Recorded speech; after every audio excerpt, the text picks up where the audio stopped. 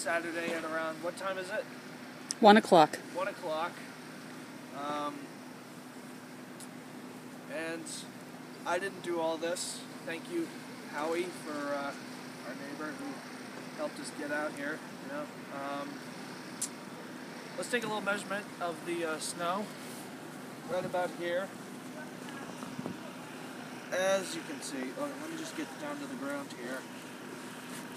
If you want to come a little closer. I am close. You're close? Okay. Alright, so let me just get all the way down to the ground here. Got the ground. We are at 28 inches of snow. Wow. So Unbelievable. that's considerable. Yes, absolutely. But our car is still here. My artwork is gone.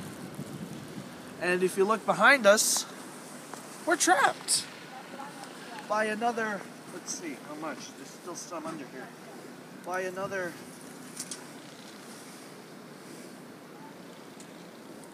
oh wait, no. By another, just about 22 inches of snow. That's about it for now. See you later. Well, it stopped snowing, and what we're left with is about 26 inches of snow. Huge snow piles drifting up everywhere.